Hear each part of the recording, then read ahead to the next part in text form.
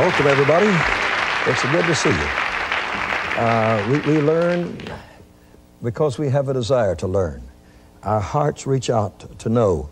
And in this class, we are seeking to know truth and its vitality, truth and its instruments that we can use it in our daily lives. There is a truth that you could call it historical, not personally related to your victory, to your essential living, but this truth that we're talking about has to do with the way you live and what God can do in your personal life. Today's lesson, and we're giving this group of studies on the promises of God, promises that God have made, commitments that God has made. And we are studying at this moment the greatest promise in the Bible. Now, I am very aware that it's most difficult for any person to pick out one promise of the thousands of promises and say, now this one happens to be the greatest. However, I believe that if we do, that you and I both will be satisfied that this is true, that it is the greatest promise in the Bible. Now, you'll find the greatest promise in the Bible to be in the book of Revelation in chapter 21 and verse 7. In verse 7. May I read it to you at this time? The Word of God says, God speaking to us, he that overcometh, and I love that word, overcometh, because an overcomer is a person that goes over. He doesn't go under. An overcomer means he comes over the problem. He comes over the sorrow. Some people can't get over their sorrows. Some can't get over their difficulties. There are many things that they can't get over, but the overcomer is the one who goes over, and we want you to be an overcomer. We want you to overcome problems, temptations, sin, in any form. And so the greatest promise, the number one promise of the whole Bible, as you have your Bibles open now to the book of Revelation, the last book in the Bible, chapter 21, next to the last chapter, and verse 7, the overcomer shall inherit all things. Now, if I were you, I would put a little circle around the word all, because all happens to be all.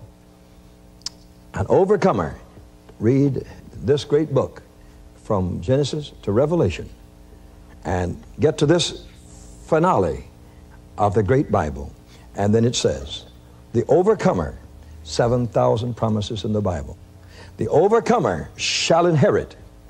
Now, the word inherit means to possess. If I inherit a farm, the farm is mine.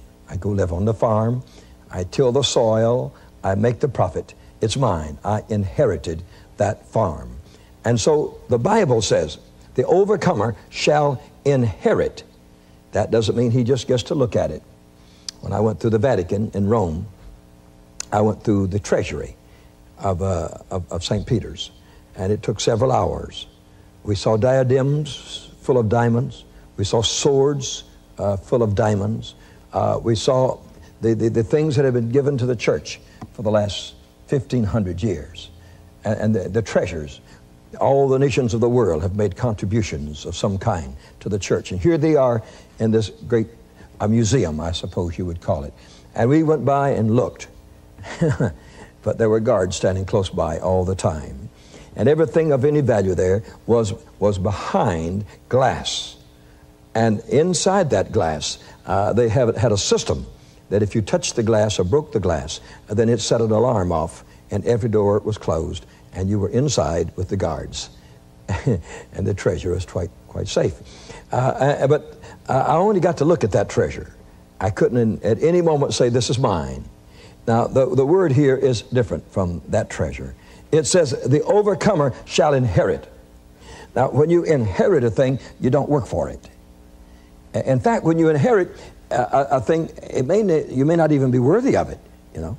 Inheritance don't come because of worthiness, it becomes because of relationship. The person who possesses it decides that you should receive it, whether you're a no good or some good or mighty good. You are to receive the inheritance. And so the inheritance here belongs to the person who lives the victorious Christian life, and we call him an overcomer. You see, you could call Noah an overcomer. You could call Moses an overcomer, you see. And the overcomer shall inherit. That means it shall be given to him. He doesn't have to quarrel over it. He doesn't have to work for it. He doesn't have to seek after it. He is receiving it as an inheritance, as a relationship with the Father. That he shall inherit, and then you're bowled over. He shall inherit all things. Now that's heaven and earth. That's all the constellations in the skies. I know this is bigger than you're able to, to understand, really. How can we understand that we've inherited? But that often comes true. A person comes into inheritance, he doesn't know how big it is. He has to go and see his inheritance. Maybe he doesn't live in the same country, and he's got to go and say, hey, I have an inheritance, I want to come see it. But we're going to inherit all things. That's heaven and earth. We're going to inherit. Now the Bible says this, and I accept it. And now you're beginning to see that it positively is the greatest promise of all the 7,000 promises. This is the biggest one. And it's the biggest one because it's everything. It's addressed to the believer. All the promises of God are addressed to believers. And the believer shall inherit, they shall come to possess, they shall come to own all things. All things. And then he goes further after he says, he's given you all things. And he says, and then I will be his God. I will be his God. Jehovah said, I will be your God, and you shall be my son. What a relationship with God. Just as Jesus Christ is the only begotten Son of God, that we, as the overcomers, inherit all things, and we become his sons also, that we are the sons of God. Isn't that an amazing promise? It's one that you should think over, you should pray over, you should think about, and you should say, my, isn't it wonderful? Living for God, what an opportunity.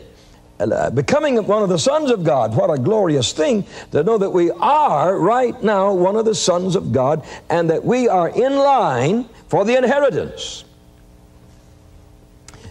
In one promise, we possess all the promises of God. Yeah, in one promise, we include the other. We include the other 6,999. They're all coming in there because all things provides and includes everything that God has ever promised before that time. We've now come to the ultimate, you see, and that in this promise we have all the other promises continued. And this one seals the entire. Therefore, in one promise we possess all the promises of God. We should very carefully study and to see and to understand who is the one that will receive such a promise, the greatest of all promised. This great promise, I personally want to say that it belongs to the persistent. We have so many quitters in our world today. We have so many stoppers. They begin, but they don't continue. The lusts of the flesh take them that way. The greed for money takes them down that way. And they want to do things that are not spiritual or not right, and they go off down different ways. But the greatest promise belongs to the persistent, that will follow and follow and follow. And we might say to the loyal disciple of the Lord Jesus, the loyal one that says, I have no other loyalty but you. We have too many loyalties in this world. And you must say, I have no other loyalty but you. You're the one in which I am loyal to. I refuse to be loyal to anyone excepting my Father, which is in heaven. And so this greatest promise, it comes to those who were sinners and become saints. They were not sons, and they became sons. Isn't that great? And so that's who this greatest, fullest promise of the whole of the Bible comes to be ours because we become born-again believers. Not church members, born-again believers. When we become born-again believers, then the whole thing belongs to us. I think it is about the most exciting thing that a person could ever say and that a person could ever believe, in that we receive the greatest of all promises by becoming one of the children of the Most High God, that our sins are washed away and we know it, we're sure of it, and it belongs to us because we are one of his saints. What a glorious promise it happens to be. You would ask me, he says, now could you tell me how to be sure that I'm going to receive this greatest promise? I believe it's in the Word of God. We don't have to take a man's opinion. In 1 John 5:4, these words are stated by God. He says, whosoever is born of God overcometh the world. Now, you have to pause there for a moment.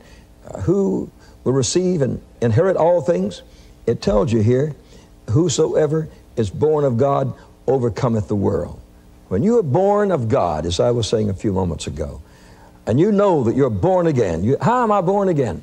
The Word of God says in 1 John 1 and 9, when we confess our sins, that God is faithful and just to forgive us our sins and to cleanse us from all unrighteousness. Now remember that. That's 1 John 1 and 9. That's the way you get into the kingdom. That's the way you become part of this business of getting the inheritance, is to be born into the kingdom of God. So when we are born into that kingdom, we're His. It says, whosoever is born of God overcometh the world. No doubt about it, the world has no enhancement for you. The world has no enchantment for you when you are truly born again. And so it says in 1 John 5 and 4, this is the victory that overcometh the world, even our faith. This is the victory that overcometh the world, even our faith, in that we are born of God. Our sins have been canceled. We have become justified, just as if we had never sinned, and we have become just what God wants us to be, and therefore we are a candidate for the greatest promise ever made. Oh, it's great, isn't it? Isn't it tremendous? The greatest promise ever made, that we shall inherit all things because we are the born again people of God. Our next thought is the rewards of this greatest promise. Now, in the Revelation in chapter 2 and verse 7, it says, to him that overcometh will I give to eat of the tree of life, which is in the midst of the paradise of God. And so one of the rewards of this greatest promise is that you will be eating of the tree of life. It's the tree that Adam and Eve missed. They missed it. Yeah, they missed it. When they sinned against God in the garden, they missed it, and we're going to come into it. And so what they lost, we will regain in Jesus' name. And it says to him that overcometh, I give to eat of the tree of life, which is in the midst of the paradise of God. And so here is a tree in the midst of the paradise of God. If it's in the midst of the paradise of God, it will be there with such beauty and such loveliness, such architectural wonder. You won't get there by accident. You'll get there by going prescribed routes. It won't be easy to get there. Even in the paradise of God, you'll move up to it, pass an angel, moving up to it, pass another one, and you'll know you're entering into this glorious thing it's called the tree of life. And they that eat it live forever and forever. And so part of this greatest promise that God ever made, that anyone could ever make, and only God could make it, is that you can eat of the tree of the life, which is in the midst of the paradise of God, and in eating of it, you live forever. Then you can say the tree that was lost in the Garden of Eden is a tree that was gained back in the New Jerusalem, that it will be in the midst of the paradise of God. And he says to us in Revelation 2:17, he that overcometh will I give to eat of the hidden manna, and will give him a white stone. This is part of this inheritance we're telling you about. And in the stone a new name. You will get a new name, neighbor. And no man knoweth, saving he that receiveth it. God's going to give you a new name. It won't be a common name like everybody else's name. It's going to be a select name, and you will know it. And so you'll be eating of the hidden manna of God. God fed the children of Israel on manna for 40 years, and now he's got some hidden manna. Isn't that great? Hidden manna, and he will be giving you the hidden manna that you can live on in eternity. And he will be giving you what it says, a white stone. A white stone. Hey, it'll be prettier than any diamond ever found on the face of planet Earth. It'll be more gorgeous than any ruby that man has ever put his finger to. It'll be a beautiful white stone. And it will be placed in your own diadem. It will be yours. And then you will get this beautiful new name between you and the God that you will understand who it is. And also in that same second chapter of the book of Revelation, verse 26 says, and he that overcometh and keepeth my works unto the end, to him will I give him power over all the nations. That's rulership. You will personally have power over nations. I'm telling you, I believe the promises of God, number one. I accept the promises of God and say, aren't they great? Aren't they terrific? To think that God is going to elevate us to such a royal position where the Bible says here that he will give us power. over nations. You say, will there be nations? Yes. Yes, there will be nations that will bring the fruit of their increase up to the holy city constantly, the Bible says. And we don't know where the nations might be out over 1,000 different planet Earths. We don't know how expansive it might be. It might be bigger than anything we have ever dreamed of.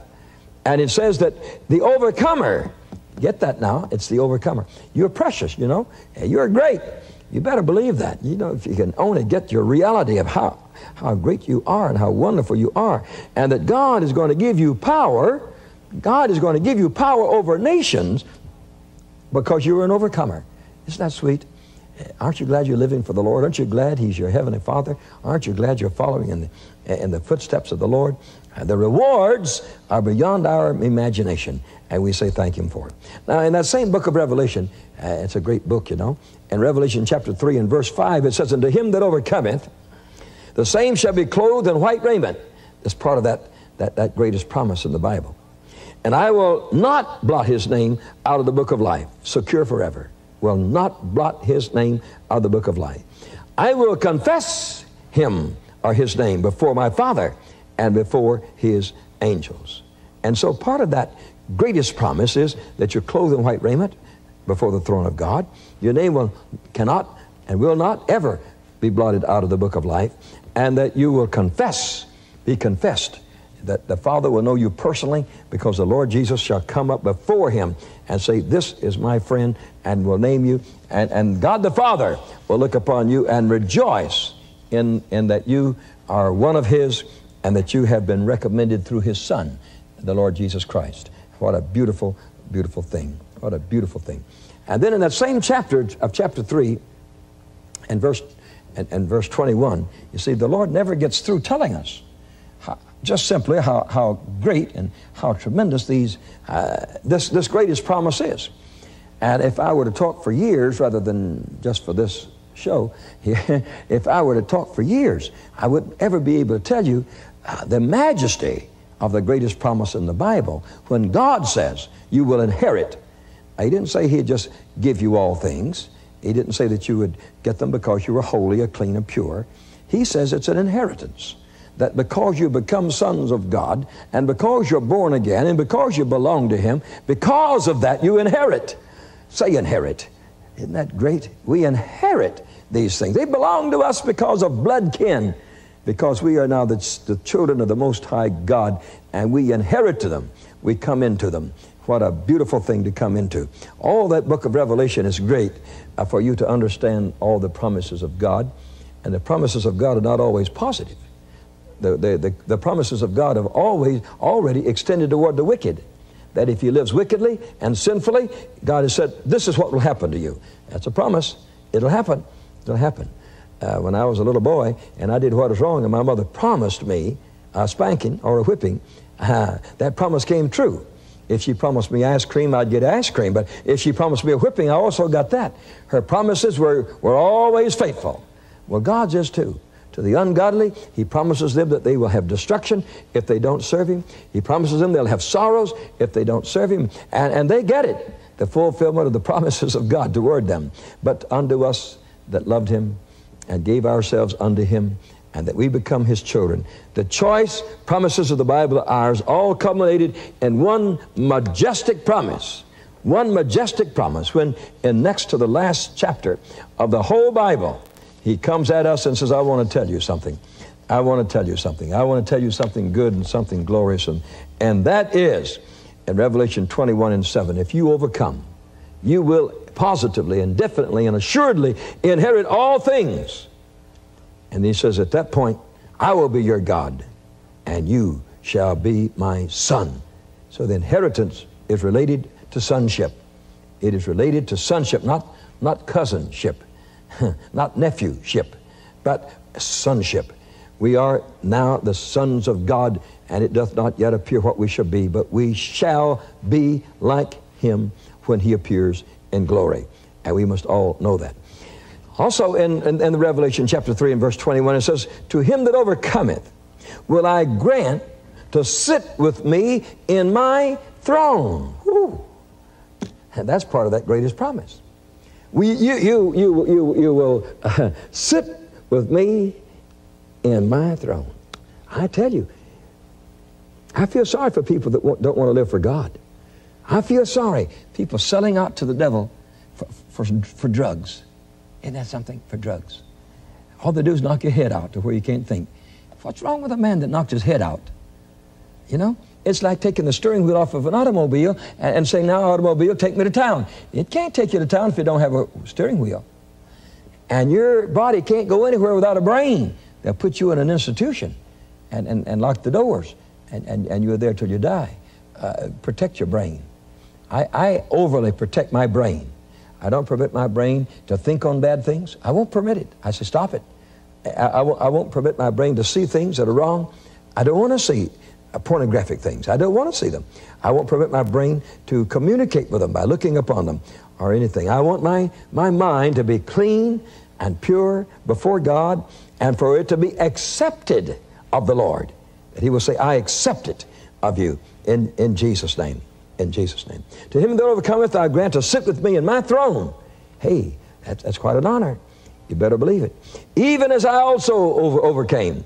Now there's where we could park for a good half hour, you know. What's Jesus expecting you to do? What He did.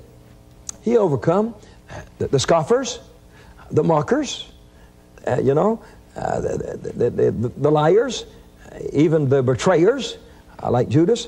He didn't just say, oh my God, I'm finished. Judas betrayed me. No, He didn't go down under betrayal. What's sending you down? Hard times, or looking toward hard times? And no. We don't go down that easy. We don't go down that easy. And God doesn't let us go down at all. He is a mighty God. He is a glorious God. He is a sustaining God. And the promises are just as real as a check in your hand that's already signed. You go to the bank and get out the goodies. That's exactly what you do. To him that overcometh will I grant to sit with me in my throne, even as I overcame, Jesus says. How do I get here? By overcoming. You're not going to get there any other way. You're not going to get there because you belong to some church denomination. You're not going to get that way because you've done certain things in the flesh. You were nice to this fellow, you paid your debts over there and so forth. You're not going to get there. You're going to get there because you overcame like Jesus overcame. He was never a quitter. He stayed right in there. He knew his day, he understood his hour, and he lived the right way, and he was an overcomer. And I am set down with my Father in His throne. He said, now you can do with me what I do with the Father in Jesus' name. And He offered that. He offers it to you, and He offers it to me. And He says, come on and get it now. When such a tremendous thing is offered, it seems to me that we wouldn't permit anything on the face of this earth to deter us from moving towards such an inheritance, to where God would have to say, I never knew you. Depart from me, ye workers of iniquity. I never knew you. Isn't that something? You're not a son. No, I never knew you. Neighbor, friend, I want you right now. Student, I want you right now to know how great the promises are, how strong they are, how fulfilling they are, and by the way, how stringent they are. God's not playing church, and God's not looking over things. If you expect God to look over you like you're a little baby, oh, you fell down, oh, you did. No. God's expecting you to be a man. God's expecting you to be a woman, and He's expecting you to live right. And the greatest promise in the Bible is made to the overcomer. I'm one of them. How about you? I am determined. How about you? I want you to be in Jesus' name. In Jesus' name. All right. In the Revelation chapter 3 and verse 12, it says, to him that overcometh, I will make a pillar in the temple of my God. Hey, that's strength, isn't it? In the temple of the Most High, you're one of the pillars there that holds up all things. And he shall go no more out. How you like that? You're there forever. I will write upon him the name of my God, and the name of the city of my God, which is New Jerusalem, which cometh down out of heaven from God. And I will write upon him my new name. Isn't that something? Isn't that something?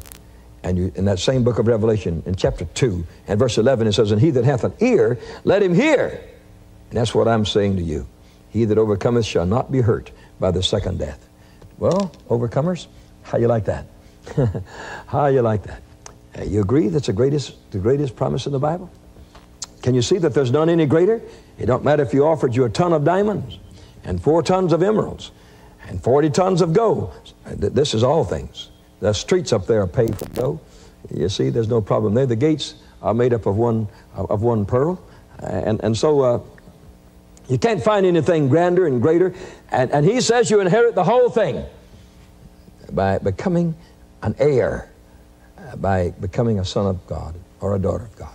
I want to urge you to be sure that your name is written down in the Lamb's Book of Life, to be sure that you're not going through a religious service or a religious program and holding on to religiosity as a way of life, but that you have the Lord Jesus Christ inside of you, His love, His peace, His joy, His long-suffering inside of you. And then you can be sure of this: the greatest promise in the Bible is yours. Isn't that great? He that overcometh shall inherit all things. All is all, and we got it all. May I bless you. We thank you, Father, for these that have heard. And we pray that many others will hear. And you will stir up our pure minds, and they'll never be the same again.